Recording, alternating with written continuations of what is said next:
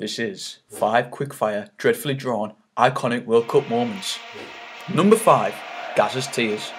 In 1990, England's Paul Gascoigne cried his eyes out after being knocked out on penalties in the semi-final.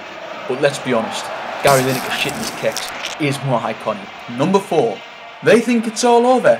Here it is now. Did it cross the line? Probably not.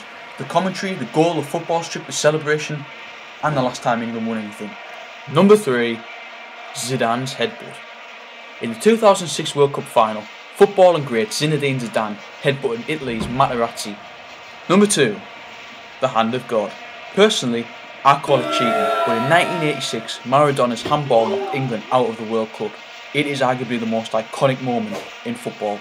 Number 1, the beautiful game. Amazing players, amazing team, amazing goals, probably the pinnacle of World Cup football. Thank you for watching. If you agree, disagree, or think of anything else that should have been in this list, please let me know.